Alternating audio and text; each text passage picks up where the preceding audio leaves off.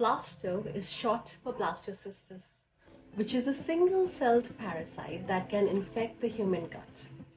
Blasto is a fairly common infection, and it's estimated that up to 50% of the world's population may carry this parasite. However, not everyone who is infected will experience symptoms. For those who do experience symptoms, they may include diarrhea, abdominal pain, bloating, and nausea. In some cases, blasto can lead to chronic digestive issues such as irritable bowel syndrome and can even affect mental health.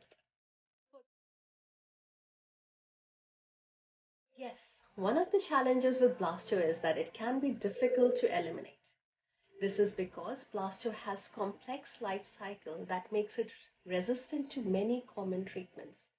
Blasto can also penetrate into the walls of the colon, which can make it even harder to eliminate. This can lead to chronic infections that can last for months or even years. Yes. To treat blasto, doctors may tend to prescribe a combination of antiparasitic medications. However, even with these treatments, it can be challenging to completely eradicate the parasite from the gut, and some of these medications may not be suitable for everyone. In addition to medication, there are also steps you can take to support your gut health, microbiome, and boost your immune system.